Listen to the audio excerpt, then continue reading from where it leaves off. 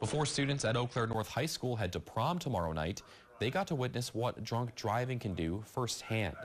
For 20 years, Mayo Clinic Health System has put on trauma simulations for area high schools to show students the effects of drunk driving.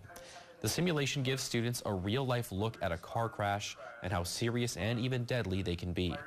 Mayo's Trauma Injury Prevention Coordinator says the simulation is intentional and has one specific goal. Our goal is to never see anybody in our emergency department. You know, we want people out living their best lives and having fun, and we don't want people to have to use us. We're here if you need us, but we want the kids to be safe, make good choices, and have fun on their prom night and every other night as well.